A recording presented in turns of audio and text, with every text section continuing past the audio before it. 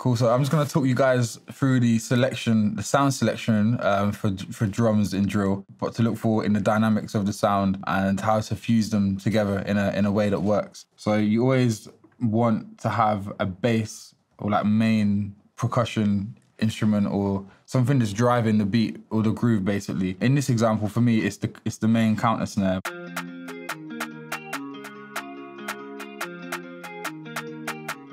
There's not too much going on. It's a very generic drill pattern. It's used in many songs, and that's like the main driving point of my percussion. Everything else is like underneath that as such, and that's going down the center.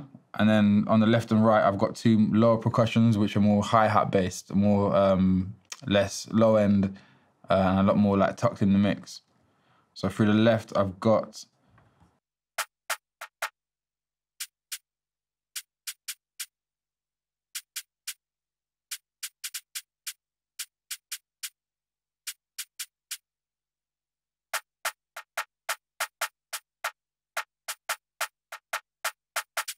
and like some of the lower ones are like filling in gaps where the other one isn't playing, if that makes sense. Or like little sections here, there's like a little fill. And then same with the main one. So I like to have them kind of like dipping in and out of each other. So then I'm gonna play the last one.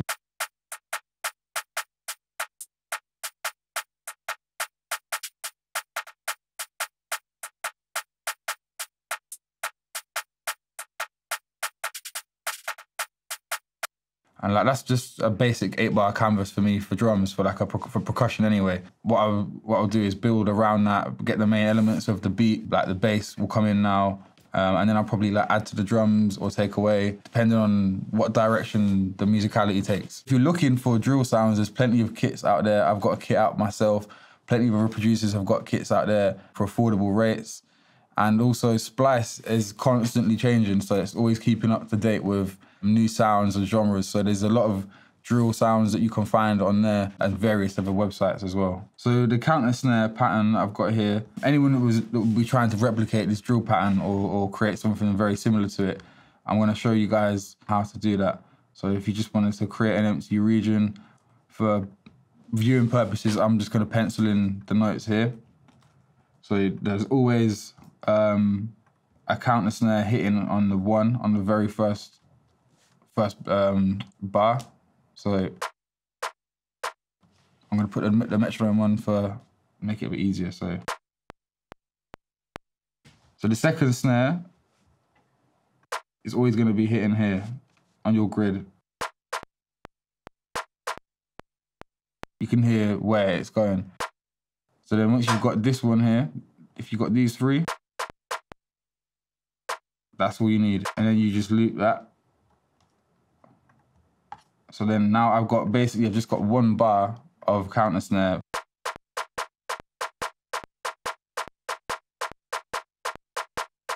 And then you can play with the velocity as well, which adds like more of a swing.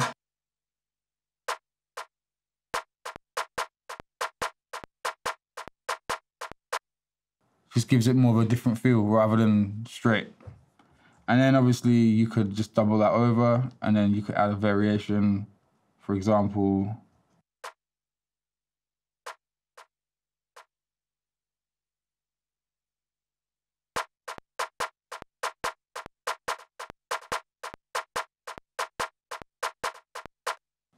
If you're starting to make drill for the first time, if you can get that pattern right and then maybe build around that, it'd be like maybe a lot easier to start producing drill. If you can get the patterns right first, you can make anything into drill as long as the drums and the dynamics are correct. I'm gonna add the 808 into the beat now, and I normally do the 808s before my kicks because I feel it's slightly restricting doing the kicks first, for me anyway, because the 808 is melody and it's part of the sonics of the musicality of it. So for me, I want to be able to get that out of the way first, and then I can add the kicks afterwards and then adjust things if needs be. I'm not completely musically trained, so sometimes I use tuners, and this can be a great technique for someone who doesn't know anything about keys or working in key. I basically put a tuner on the guitar sample. So now when I play the sample, the tuner will feed back notes to me which it detects within the sample. So I already know it's in F minor, but if I wanted to find out the root might not always be F. And like certain sections have got different roots. So here, you can pick up the root note for each section. So this is a great way to do like your bass lines, and if you're not musically trained. I normally play them in and then pencil little things around afterwards. So I'll play like a rough melody probably.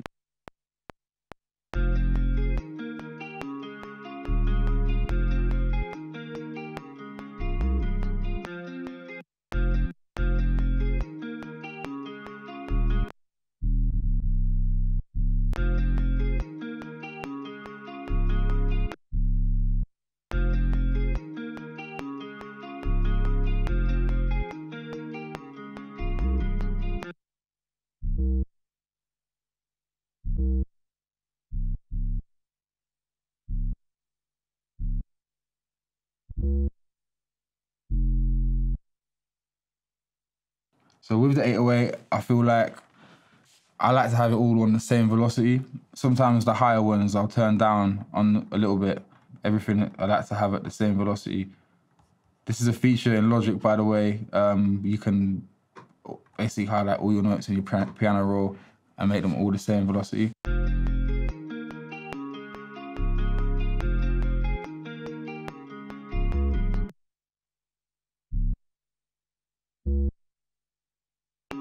With the tuner, like I've been able to like change certain bits that might not sound right. So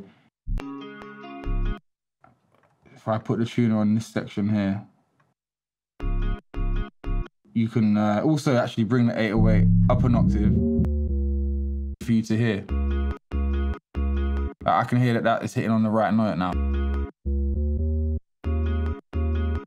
which doesn't sound as good.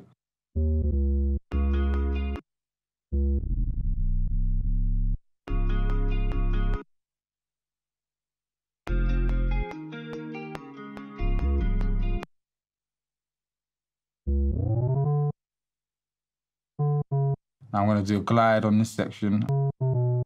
Afterwards, I'm going to show you guys how I've done that.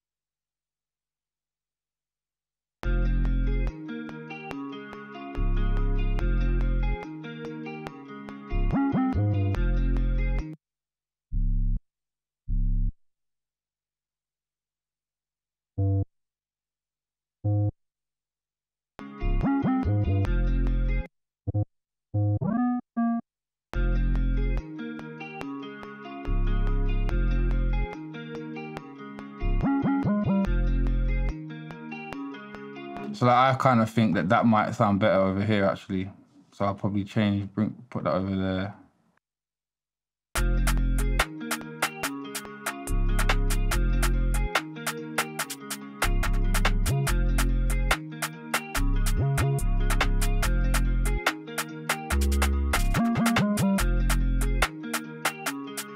So on Logic, there's a specific way you can do the glides, which I'll show you now. Once you've loaded your 808 into the sampler, not the quick sampler, the main sampler, if you select the synth section up here, all of these will be selected when you open it, and you don't need these, so you can deselect these.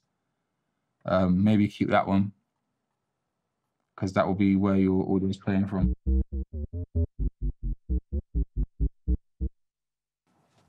But up here, there's a details, which is normally like that. So if you press details, it'll bring down this drop-down menu in which you change. This is normally set to poly, set that to legato, and you can just mess around with the glide. I normally set it around here. This is my normal setting. So the other thing I believe is polyphony is normally set to 16, which means 16 notes can play at one time. You want to set that to 1, so only one note will play at one time, which will allow you to do the glides in this way. On this section here, I've got a lower 808, which is playing at the same time. But because of the lower 808, this is what adds the glide effect. I'll play it by itself. And if I play it without the low note, you'll see what it's doing.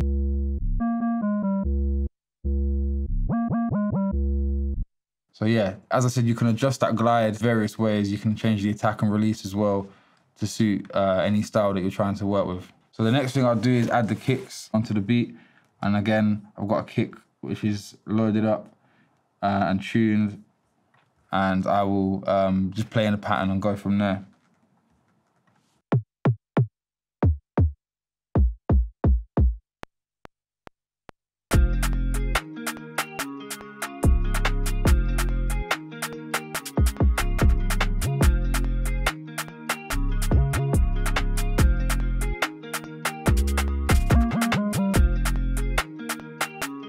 Again, to make sure the kicks are the same velocity. Although there will be some that I'll probably change at different velocities. I feel like velocity is a big thing in drill, like playing with the velocity of different instruments, especially in the drums. So with my kick, I always make the kick in mono. So if you're running a plugin or VST for your kick, in Logic anyway, you run the VST through mono, and then any EQ or any processing that you've added on top, you run through mono as well. See, when I did that, the channel now changed to mono. The reason why I do that is because having certain things in mono and stereo will allow you to have more room in the mix. I always like my kick to be straight down the middle. Having it in mono will allow it to do that and let it not clash with other things.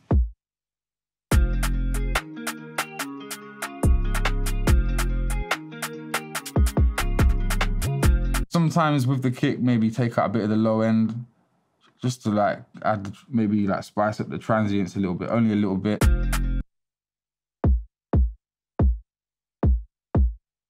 And then maybe boost around here, just a little bit around the mids. Doing this, it's like making it sound a bit more sharp. Let's be a bit more.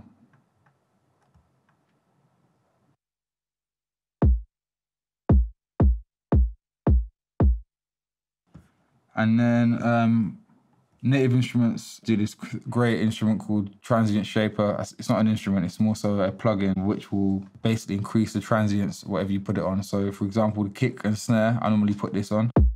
You can hear the kick is with that on is like way more punchy. So with that all together now.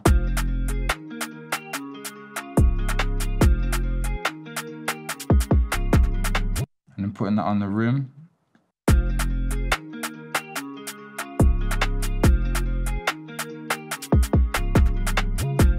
And whenever I notice that something is going into the red a little bit, I just bring everything down.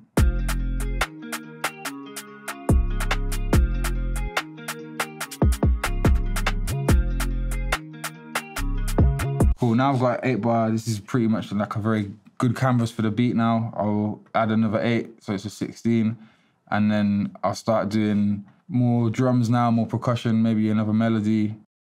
With the placement of the kicks, most of the time it's hitting on the 808. So if you look at the first bar of every 4 bars, there's always a kick on the 808.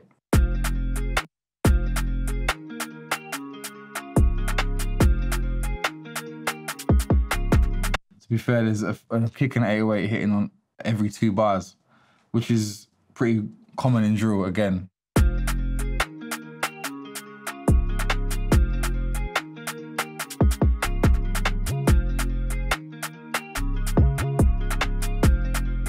And that note is just the root note every time. So the F with an F minor, as you can see all the way along, it's just very simple. And that cuts off at the snare just to allow the beat to breathe a little bit. So we're not dragging it on too much and things clashing.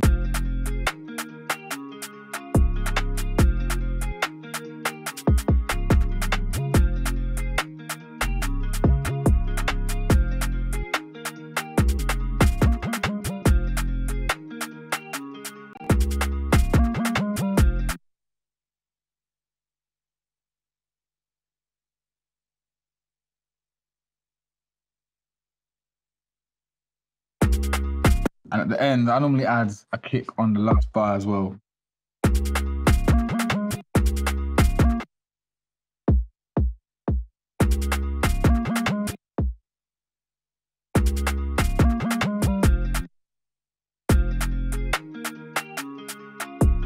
But I'll probably do that at the end of the 16.